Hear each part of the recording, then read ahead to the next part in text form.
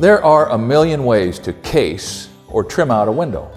I don't know what kind of window you've got, but I'm going to show you the different parts, the different components, and what I call each individual piece on this prototype window that I just trimmed out in this house before I dive into the remaining 19 that have to be done also. So let me show you what I'm going to refer to as you watch me do window number 2 in just a few minutes that's out in the garage. Before I show you casing a window, let me give you some terms so you know what I'm talking about. And disclaimer, these are what I call these pieces, and it may not be what they're called in your area, but you're going to get the idea. First of all, the boards that run back to the sash is the window that's holding in the glass. So the boards that run back to the sash, perpendicular to the wall, are called the jamb. On the jamb, this is a leg, this is a head, this is a leg, and this is either the sill or the stool, depending on who you talk to. The case is the material that covers the crack between the jamb and the drywall. The case lays flat against the wall. This is a case leg. This is a case leg. This is the case at the head. I usually just call it the head. And this is the apron. That's it. Jambs, case. Let's go put one together. This is the window that I'm going to demonstrate this on. And step 1 in casing a window is building the jamb. This jamb assembly is going to be built on the floor and set in place. And once I've done that, I'll back up and show you the dimensions that were critical in order to make the thing fit once it goes in the hole.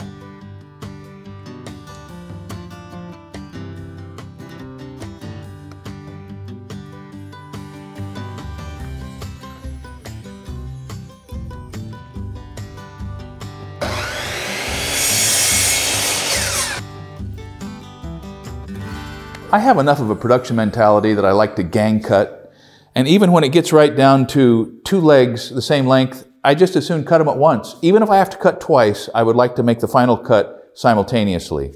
So I've got the mark on the top, I flush one end, I bring it over, and this way at least I know that if the cut's not quite right, at least both sides of the opening are going to have the same distance.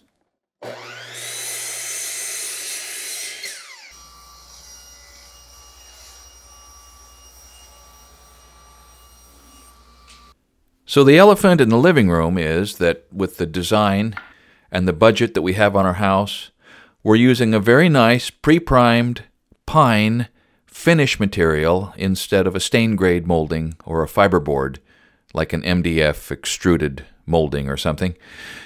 Now, if this woodwork that we're casing these windows out with was going to be stained instead of painted, the process would be much, much slower, and the material would be much, much, much more expensive. So this beautiful material right here from Matree is exactly the right product for our project. Now, not so much anymore, but when I was younger, it was always a temptation for me to just jump right into a project like this. You know, just grab a board, make a cut, and start nailing. But I've learned it's always a good idea to take a deep breath and sort of look over the whole situation if you can before letting out the clutch. Check a few dimensions, make sure the folks that installed the window got it square and that it's setting plumb. Just make sure that you reduce the number of ambushes that you're going to have to fight through before you get clear through to the other side. This little jamb assembly dropped right in. When I say dropped right in, I mean it went into the hole. There's still slack. The front edge of the jamb is in a plane with the edges of the wall. That's really important. And there is room to adjust the reveal. The reveal is in this case, the reveal is the distance from the edge of the vinyl to the face of the jamb. To get that distance, you saw me measuring? I took this distance and then added 2 times what I wanted the reveal to be. So whatever the reveal is that you want, if you want it little bitty or all the way back, you double that, cut your piece, and then you know that you will be able to have an even reveal top and bottom and side to side if you do your math right. So now I'm going to anchor this. I'm going to put it in with nails. I'm going to hold it in a position where it belongs with a combination of shims and nails. The reveal that I'm using, that is from the face of the plastic to the face of the jamb, is 5/16 of an inch. 5/16 is about 8 millimeters. And so I'm going to carefully gauge and fasten this jamb all the way around, keeping the distance from the vinyl to the face of the board as close to that magic 5/16 of an inch as I can. But here's the key. In this case, if it looks good, it is good. A shim is an application of an inclined plane, and it's an ancient tool.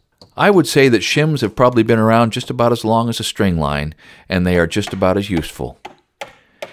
Now, factory-made shims come in a variety of wood species, depending on their size and their intended uses. But door shims like these are usually softwood and fairly brittle, because a big part of setting doors and windows is being able to easily break them off for different reasons and at different times. Now, the thing about shims is that they can apply an amazing amount of force in a perfectly controllable way. And then they will hold that load perfectly still for as long as you need it to be held.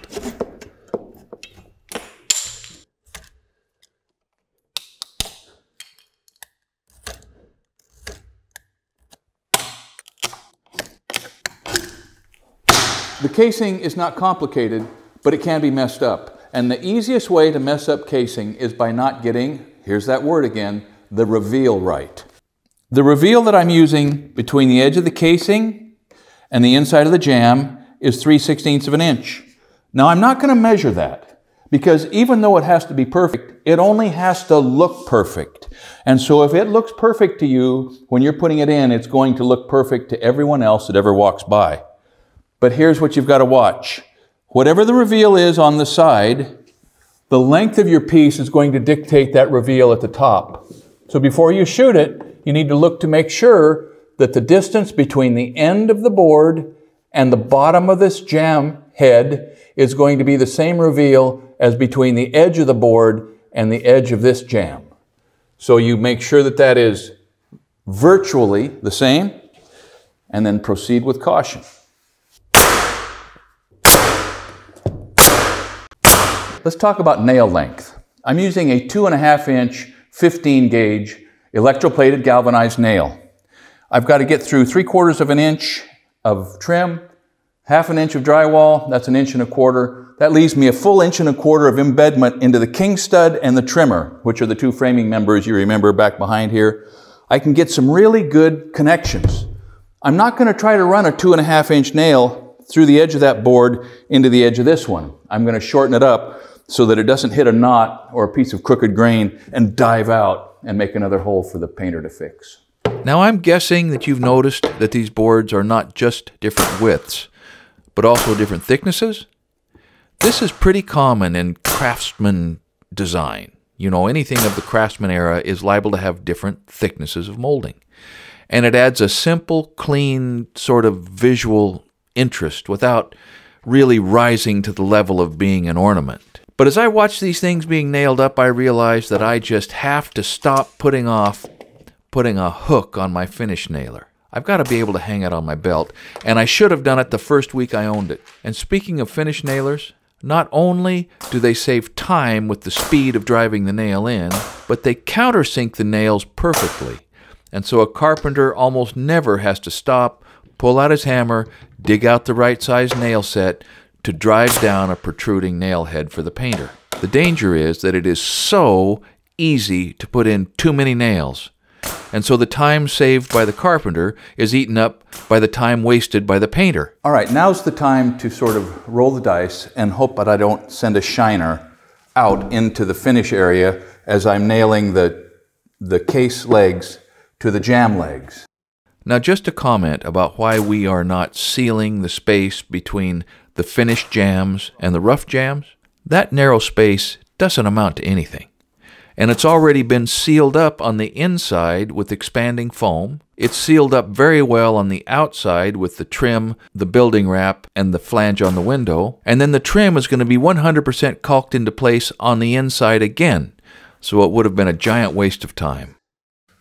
So there was another alternative for the moldings in here, right? And that was MDF, medium density fiberboard.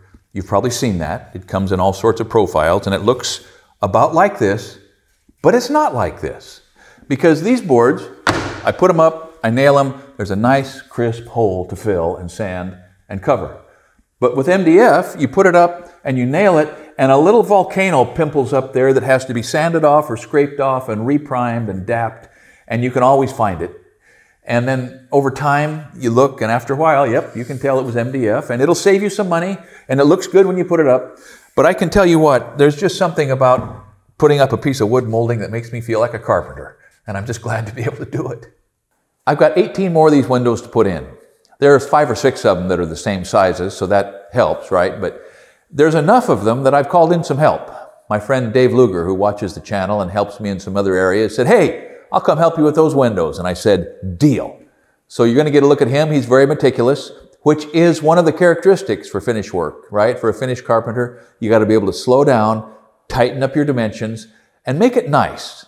Even if it's paint grade, it needs to be nice. Now, if this appeals to you and you would like to learn a lot of really pro tricks about finish carpentry, I want to recommend Richard at Finish Carpentry TV. He's got a great channel. He knows a lot. I'm going to say he knows all, but let's just back up and say he knows a lot of the tricks about doing finish carpentry. And I would like to learn some of them from him, so perhaps you would too. So I cut out all of the material packages for all of the windows, scattered it throughout the house, and my friend Dave Luger just went to town. I like to do things this way because I've learned that modern construction should be thought of as the in-place mass production of one-of-a-kind items. So what that means is, anytime that I get a chance, I like to break the work down into individual tasks. I like to reduce the risk elements. I like to try to stage the work efficiently. I establish my quickest but sustainable pace, and I always remember the trades that are going to be following me.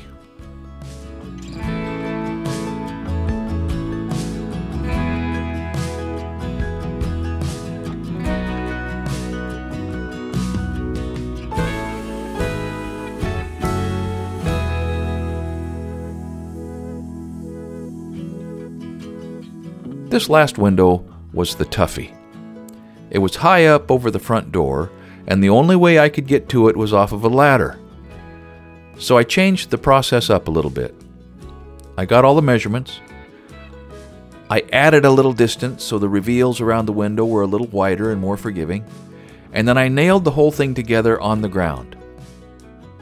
Now, as a kid, I always loved to climb trees and build tree houses, so I think that I sort of like working in less than ideal conditions like these sometimes.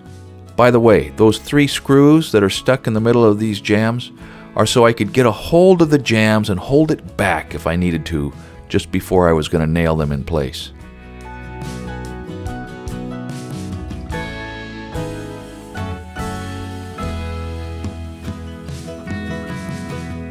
Yep, no question about it.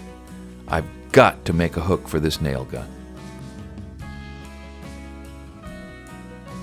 So installing all this woodwork on these windows is really only about 60% of the fight. We're going to leave it to the painters to take these things across the finish line. They're excellent at their craft. And there is a lot of truth to the fact, to the cliche and worn out phrase that, you know, a little putty and a little paint makes a builder what he ain't. These things are going to shine like the fender of a brand new Ford pickup when these guys are done with them. And they will always have a good start on looking good for the people that live in this house. And speaking to the point of living in this house, you may or may not know that we have a whole series.